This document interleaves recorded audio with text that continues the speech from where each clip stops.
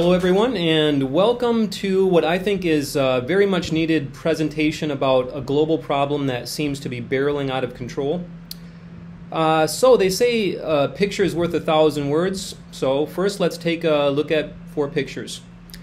So here are some typical American children from 1970, and here is what many American children look like today. And now let's juxtapose this. Here are typical Taiwanese children from 1980, and here are some typical Taiwanese children today. So these parallels are very obvious, right? It's no secret that obesity has plagued American culture for decades now, but I was really shocked and concerned to see this trend exporting itself and landing on the shores of the country that I now reside, which is Taiwan. So global obesity is an ever-increasing and concerning problem, and today I will focus mainly on childhood obesity trends in Taiwan, as well as a 3-step plan in how to protect our kids in any country from excessive weight gain and the physical and mental consequences that come with it. So I'm sure you're all thinking now, so why Taiwan? Why are you focusing on this small island? So I've been living and teaching in Taiwan for over 20 years. Taiwan is my home. I love the culture and the people here. I feel like I am Taiwan's adopted son, and I want to contribute to improving the lives of the people around me. And this is how I feel I can contribute and to give back to this culture that has given me so much over the years. So I've witnessed a great deal of Taiwan's development and shift from an agrarian society to an industrialized society. Over the years, I've noticed Taiwan's embrace of Western culture and the pervasiveness of fast food joints, as well as junk food, candy, and other Western exports that have slowly made their way into Taiwanese culture. Along with this shift to a more westernized society also came the detrimental byproducts of this way of life. So I noticed in my classes, since I teach English here in Taiwan, I noticed in some of my classes the students' waistlines getting bigger and bigger over the years, and many of my students and friends here have started having the same health problems as my friends and family back in the States. Specifically, cardiovascular problems like elevated cholesterol and high blood pressure, as well as high fasting insulin levels and diabetes. And I also noticed that Taiwanese children I encountered on the streets or in my other encounters, I noticed that they're getting heavier and heavier as well.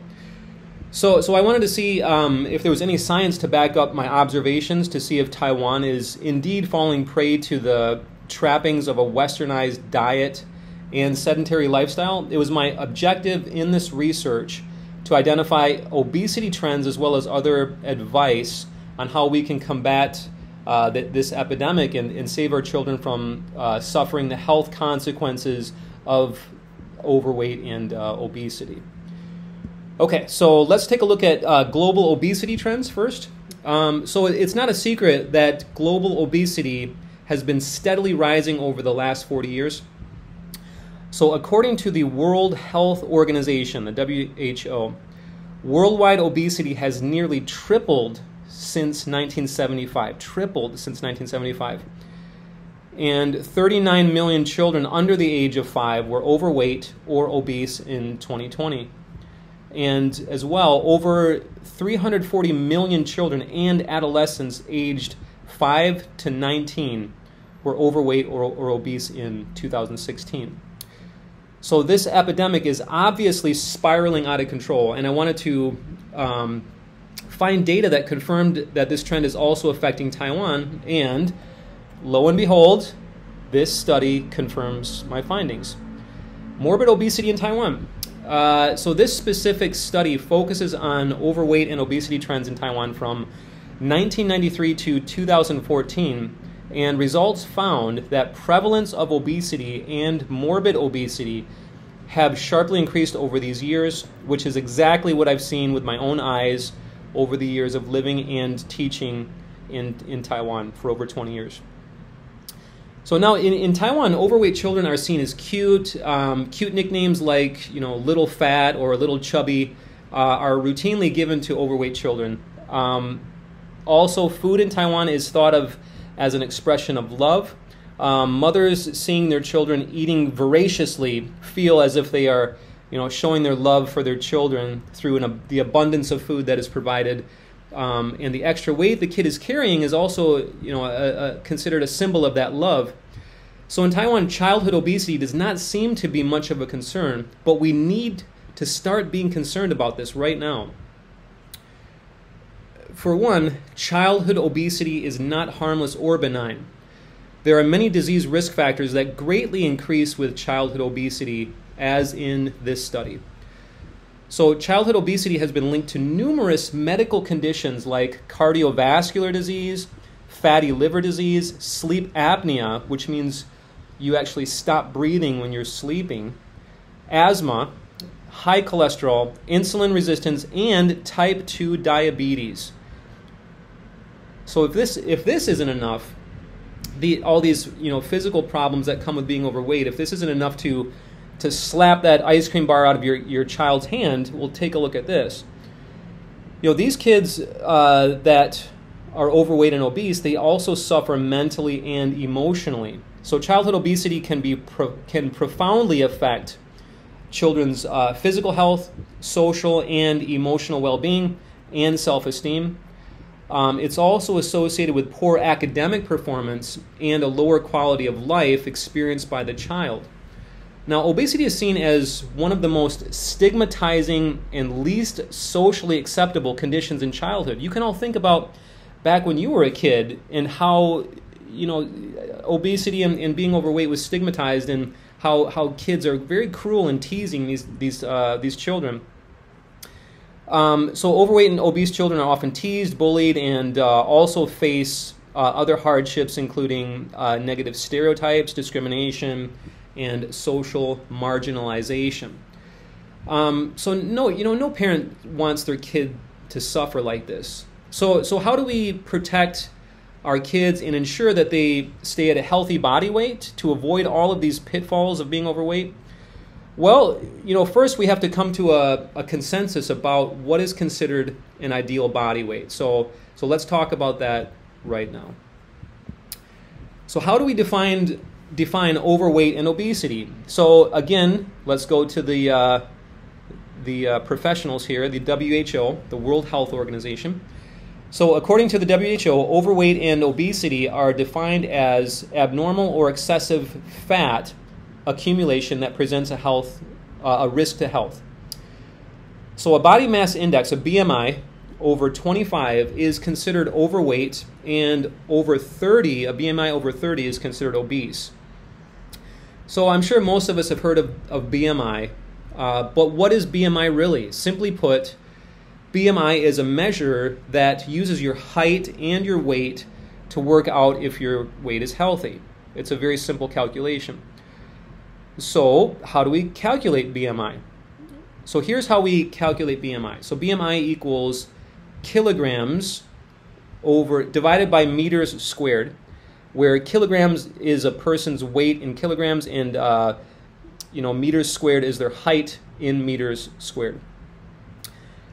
So if we were to calculate my BMI, this is how we would do it. So I am 71 kilograms. Don't make fun of my weight, everybody.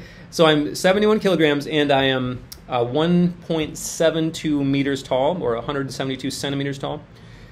So let's calculate this. So it's 1.72 times 1.72, which equals 2.9584.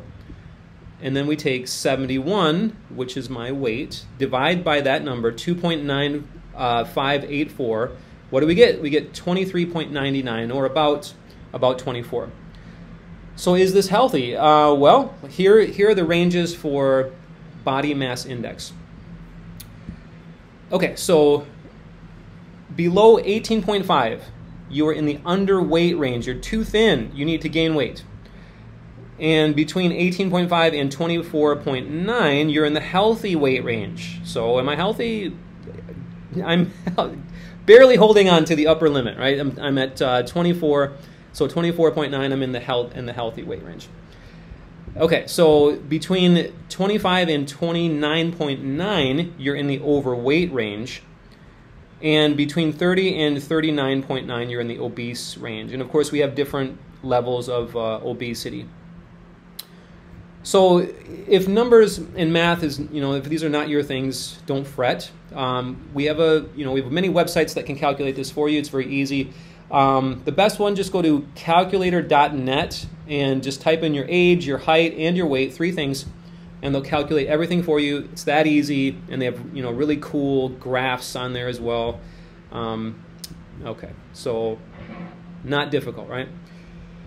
So now we know what to shoot for to keep our kids at a healthy body weight. So how do we do it? Well, what exactly causes and contributes to obesity? That's a tough question to answer, but we're going to try to break it down. Let's take a look. So what causes obesity? I think most people know that people gain weight when they eat too much, right? I mean, calories in exceeds calories out. Pretty simple, you're going to gain weight, right? But why are we consuming more calories now than 30 or 40 years ago? So to answer this question, we have to look at the evolution of our digestive systems. So first of all, evolutionarily, we were born to eat. Throughout most of our human history, we've existed in survival mode where we didn't know where our next meal was going to come from. We had long periods of food scarcity. So we've been programmed with a powerful drive to eat as much as we can while we can and to store the calories we don't need right away on our bodies for later. That's why we store fat for, energy that we need later. But remember, we evolved over millions of years, a heck of a long time, before we had McDonald's or KFC or Taco Bell. So what were we eating millions of years ago? Well, basically, whatever we could find, right? We needed to find calories to survive, which was primarily the easiest food to find. Whole plant food diet, including copious amounts of green vegetables, tubers like sweet potatoes and taro, and as much fruit as we could possibly find.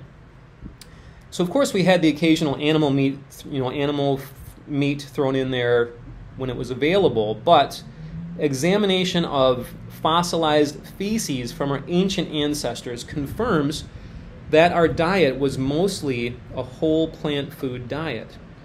So now our ancient ancestors who ate more in the moment were better able to store more fat for the future, and they might better survive future food shortages, so they can pass along their genes. Now, generation after generation, millennia after millennia, those with the lesser appetites probably died out, while those who gorged themselves, ate a lot, could have selectively lived long enough to pass on this genetic trait to eat more and store more calories. That may be how we evolved into such, voracious calorie-conserving machines. But remember, our ancestors were eating natural, nutrient-rich, calorie-dilute plant foods.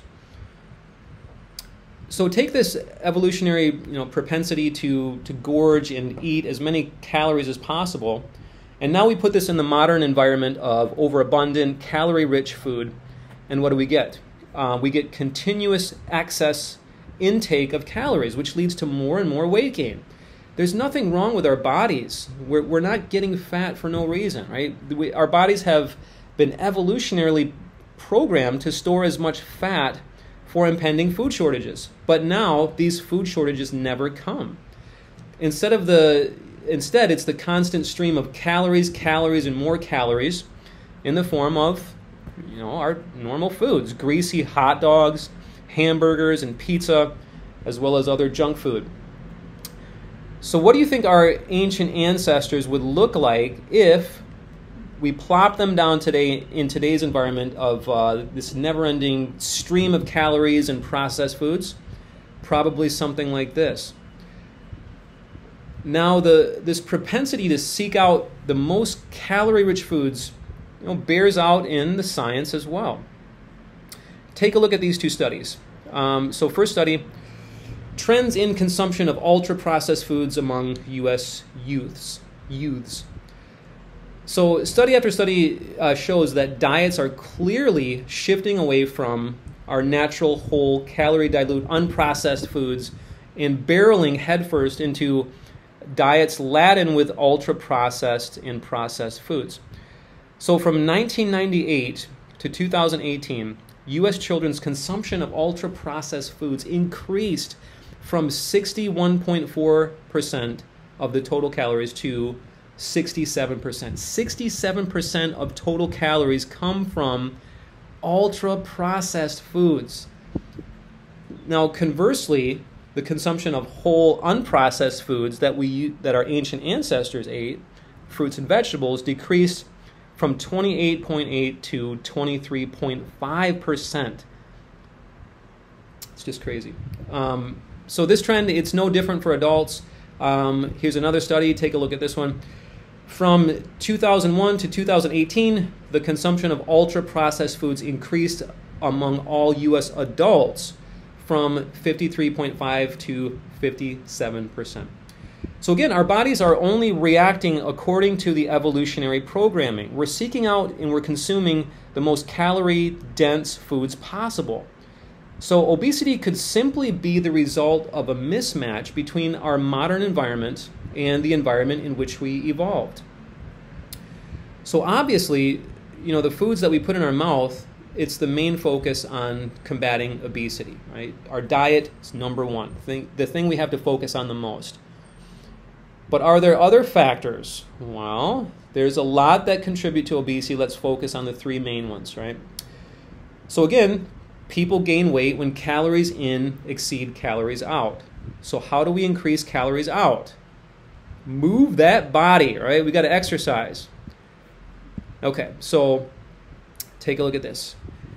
Contribution of a sedentary lifestyle and inactivity to the etiology of overweight and obesity. Right? So studies clearly show that low levels of physical activity are also associated with an increased risk of weight gain and obesity. So our bodies are machines. We're meant to move and to be active. So it's of utmost importance that we encourage our kids to be active and to get outside and have fun. Right? Move their bodies around. Okay, we'll talk about what kind of exercise we should do later. All right. Okay, so third pillar in fighting obesity. Remember, we're focusing on the three main pillars here. So the third pillar in fighting obesity is sleep quality. So several laboratory and epidemiological studies have found that short sleep duration and poor sleep quality as a risk factor for development of obesity. So combating obesity relies on three main factors. Let's think of these three factors like a tree. So the trunk, the main pillar in the fight of obesity, is diet. We need to eat more in tune with the diet that we evolved with. We need to bring our bodies back in tune with our natural diet. So now this tree has two branches as well, which contribute to our fight against obesity. These two branches are exercise and sleep. So, what diet? How much exercise and how much sleep? Here we go. Plan for combating obesity. So, what do most people do when they want to lose weight? They go on a diet, right? They start counting calories and they do some version of a calorie-restricted diet. This is a big mistake. Why is this a mistake?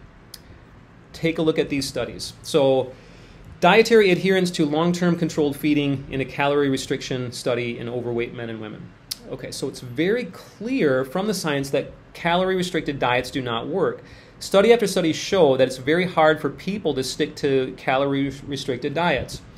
When put to the test, calorie-restricted diets have very low adherence, with 40% of the participants failing to stick to the diet when monitored for only 6 months. 89% of failed adherence was attributed to cravings.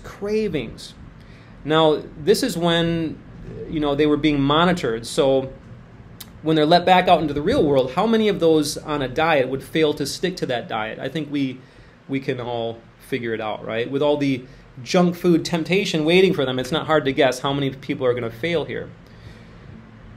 So another study shows the same result. 32% of participants on a calorie-restricted diet reported to rarely follow their diet or just abandon the diet altogether when they're left to their own devices.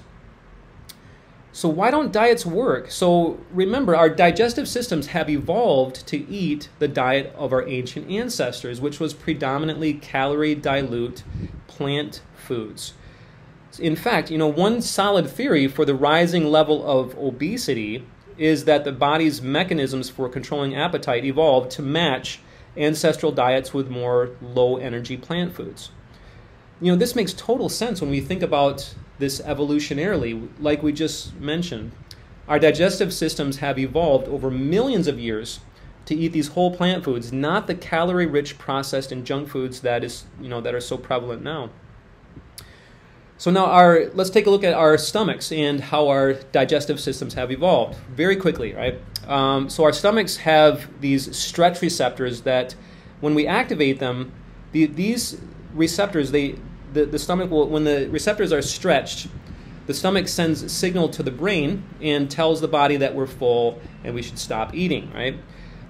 So when enough food enters our stomach, it stretches the stomach, which is the activator for the satiety signal to the brain. So let's take a look at this. So this is what 500 calories looks like inside of your stomach. 500 calories of oil is the first one, and then the next one is 500 calories of cheese, 500 calories of meat, 500 calories of grains and beans, and finally 500 calories of vegetables. So take a guess here. Which one is going to stretch that stomach and give that signal to your body that we should stop eating? Only the beans and greens and the vegetables. So if we count and restrict our calories, but we're still eating processed, this processed calorie-heavy diet, we're setting ourselves up for failure.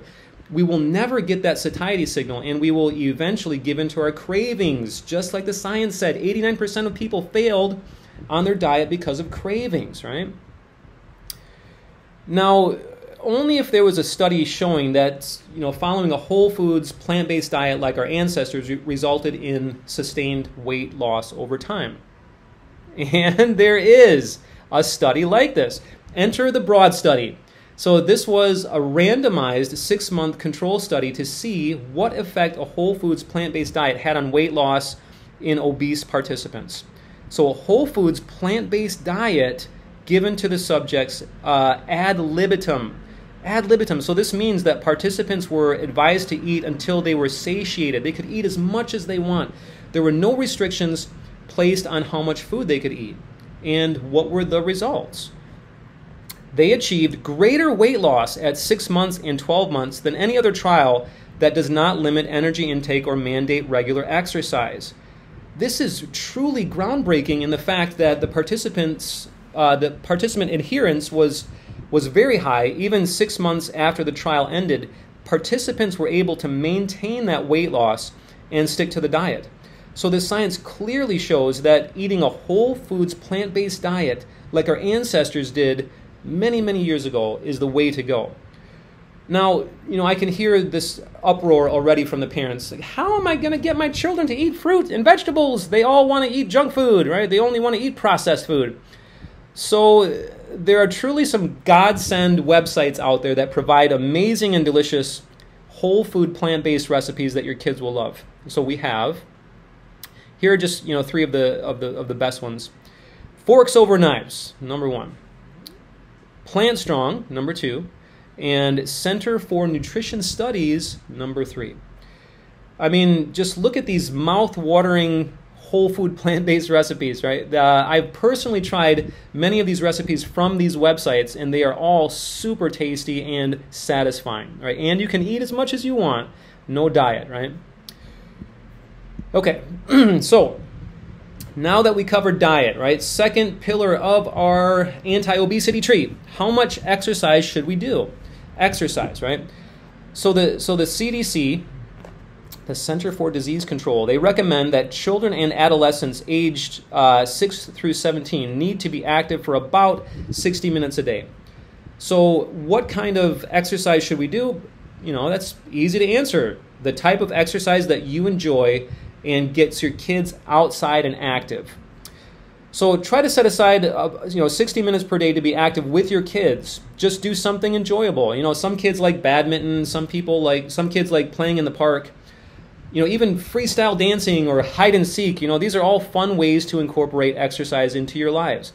Just make it fun, make it a routine, and make it bonding time for your family. All right, that's the most important thing. So finally, let's talk about sleep. How much sleep should we get? So, again, turn to the professionals. National Sleep Foundation. So according to the National Sleep Foundation, here's a quick rundown of how much sleep your child should get. Okay, so if your kid is 1 to 12 months old, 14 to 15 hours per day. 1 to 3 years old, 12 to 14 hours per day. 3 to 6 years old, 10 to 12 hours per day. 7 to 12 years old, 10 to 11 hours per day. And teenagers, 12 to 18 years old, 8 to 9 hours per day. And then, if you're above 18 to 65 years old, 7 to 9 hours per day. Okay, pretty simple, right? Okay, so remember, sleep hygiene is also, very important. A good sleep routine is important. Try to get kids to turn off all screens and electric devices about an hour before bedtime. Focus on relaxing activities at night, like reading, listening to soft music. Make sure your kid's bedroom is quiet and dark at night to allow for this deep, really excellent sleep. Okay, so in summary, let's think of this anti-obesity plan, like we said before, as a tree with 3 branches. Now, of course, the biggest branches are diet, and the other 2 smaller branches are exercise and sleep. Right? So exercise 60 minutes a day, sleep, we just mentioned it, and remember diet, whole food, plant-based diet. So, let's really work together to get our kids off on the right track for a healthy and successful life. And I think that's about it. So thanks for watching, everybody. If anyone has any questions on health, nutrition, lifestyle, or how to start a healthy diet, feel free to contact me at kiesnutrition@gmail.com. Everyone take care, stay healthy, have a great day. See you guys next time.